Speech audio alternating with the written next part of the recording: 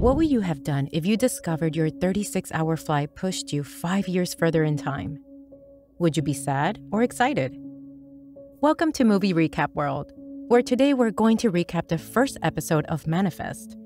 This thrilling series follows a group of passengers who return home to discover that their loved ones have aged 5 years during their flight. In this episode, we follow the journey of the passengers on board Flight 828, who take off from Jamaica. But when they land, they realize that 5 years have passed during their flight of just a few hours. On April 7, 2013, Michaela, a NYPD officer, is waiting for a flight back home from a family vacation. When they hear the announcement that their flight was overbooked, Michaela, her brother Ben, and his son Cal decide to stay back and wait for the next flight. The rest of the family catch their regular flight, and after waiting for a few hours, Michaela, Ben, and Cal catch Flight 828 to get back home. During their flight, the plane goes through extreme turbulence. The plane starts to move out of control and power goes down. Luckily, the plane gets back to normal after a few seconds.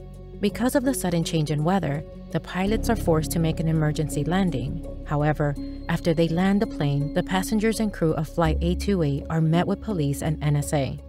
After a little confusion between the two parties, the passengers are revealed that their flight had gone missing 5 years ago, and they were all presumed dead, until their flight mysteriously landed just minutes ago. The passengers were in shock hearing this. The NSA interviews all the passengers and get the same answer that their flight felt normal except for the turbulence. After 36 hours of questioning, the passengers of Flight 828 are allowed to go and meet their loved ones, who are happy to see them alive after 5 years. Michaela hugs her father while Ben reunites with his wife Grace, who is confused to see her son exactly the same as she saw him last time. And shockingly, Ben is left shocked to see his daughter Olive. Also, Ben's twin sister has grown 5 years older. Michaela is later heartbroken to find out that her mother had passed away. After coming to terms with her mother's death, Michaela and Grace decide to let the past be forgotten and think of this as a do-over in their lives. Suddenly, Michaela hears her inner voice saying all things. Michaela doesn't give it much thought, but then she sees her mother's favorite Bible verse, Romans 8:28, all things work together for good. She later goes to her precinct in hopes of seeing her boyfriend Jared and getting back to work. There, she finds that Jared has been promoted to the rank of detective.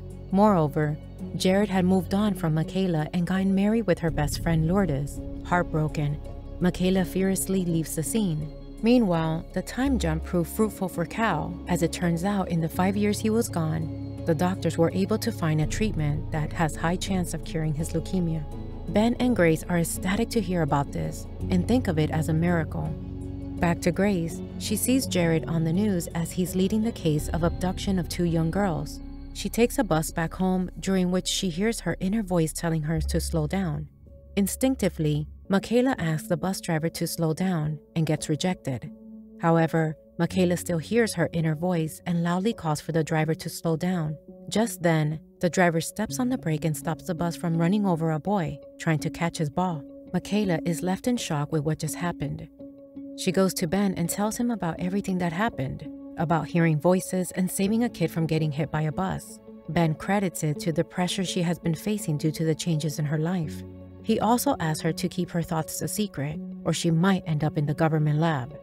Elsewhere, another passenger named Sanvi returns to a surprise welcome back party from her family and friends. Her colleague, Dr. Cardosa, greets her, and Sanvi immediately wants to get back to work on her research. However, Cardosa tells her that her research was completed 5 years ago, and with her help, they have been able to treat several cancer patients since the last 3 years.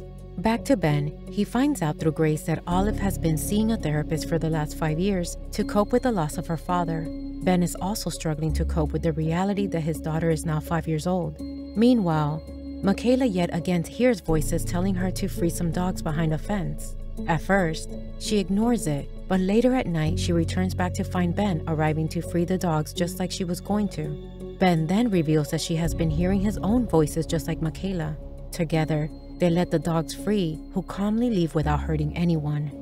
Next day, Jared finds out what Michaela and Ben did last night. He later confronts Michaela about her crime, who instead bursts out her feelings about everything that she had faced so far ever since she landed from that flight. Jared calms her down and comforts her before asking why she freed those dogs last night. Ben, on the other hand, goes to talk with Olive. He apologizes to her daughter for not being there in the last 5 years and promises to make it up to her. Meanwhile, Sanvi attends a meeting where candidates to receive a treatment from her research are being picked. Surprisingly, Cal's name shows up on the list of candidates, which Cardoso declines, stating it's an unusual case which might affect their study and success rate. However, Sanvi strongly vouches for Cal to be taken in for the treatment.